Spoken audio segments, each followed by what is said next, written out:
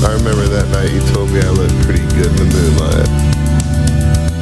I looked back at you and said, well, you don't look so bad yourself.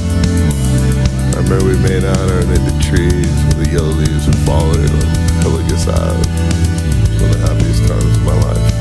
I remember the morning we woke up after having your birthday party down on fucking Telegraph Avenue, and the new fucking landlord came in and just opened the door up wearing nothing but shorts on with a fucking contractor talking about he's gonna rip the windows out. I jumped out of the bed trying to stab that motherfucker, no doubt.